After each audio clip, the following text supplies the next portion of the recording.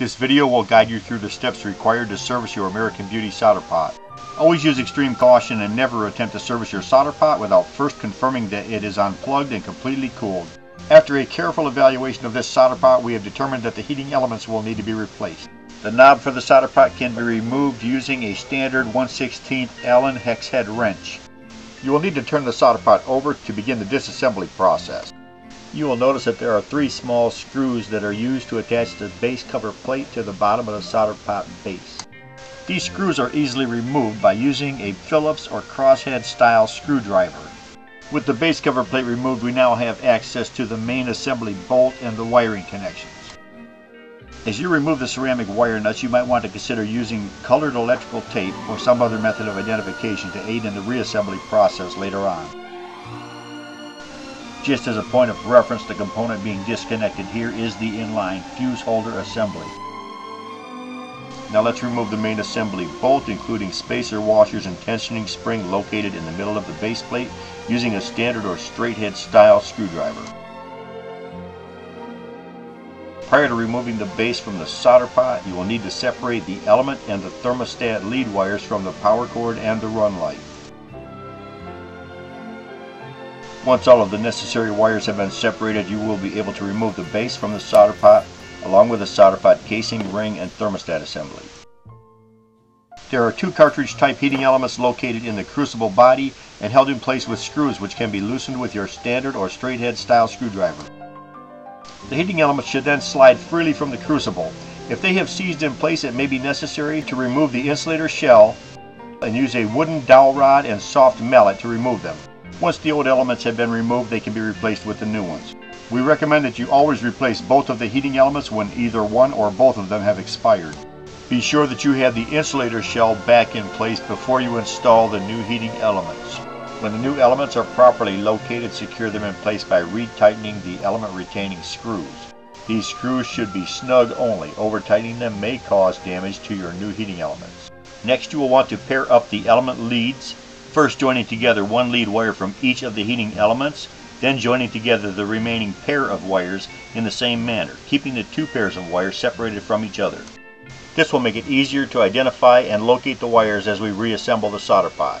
When you are putting the solder pot casing, ring, and thermostat assembly back on the crucible, you will want to make sure the thermostat is located on center between the 2 heating elements. When positioning the wires for reassembly, remember the base has 3 holes besides the main assembly bolt hole in the center. Which wires to place in these 3 holes will be explained in detail to help minimize any confusion. This first wire is one of the thermostat leads, and it will be placed in the first of the 3 base holes by itself.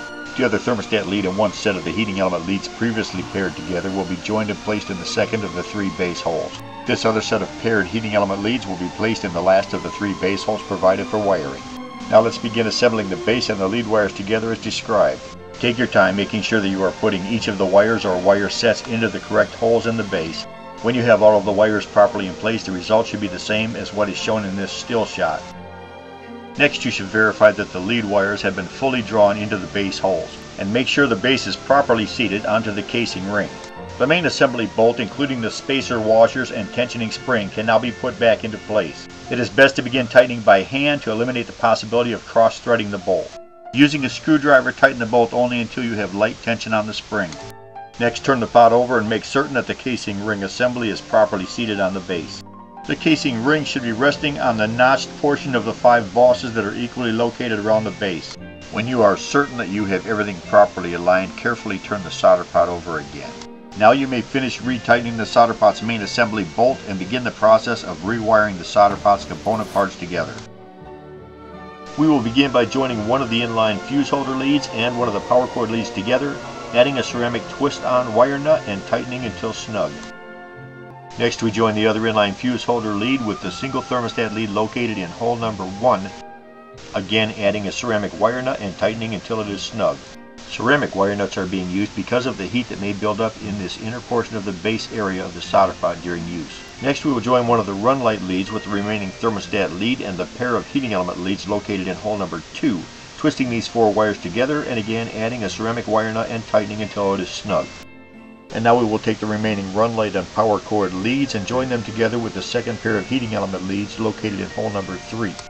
Twisting these 4 wires together and adding the final ceramic wire nut and tightening until it is snug.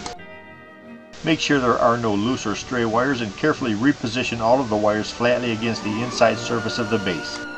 The base cover plate can now be reassembled to the base by first realigning the 3 holes in the cover plate with the 3 corresponding bosses in the base. With all of the wires properly secured beneath the base cover plate, we will replace the 3 small base cover plate retaining screws, tightening each of them down securely with our Phillips or crosshead style screwdriver. When all of the screws have been securely tightened, we can turn the solder pot right side up and reattach the thermostat control knob using our standard 1/16 Allen hex head wrench. We hope that this video is helpful for servicing your American Beauty solder pots.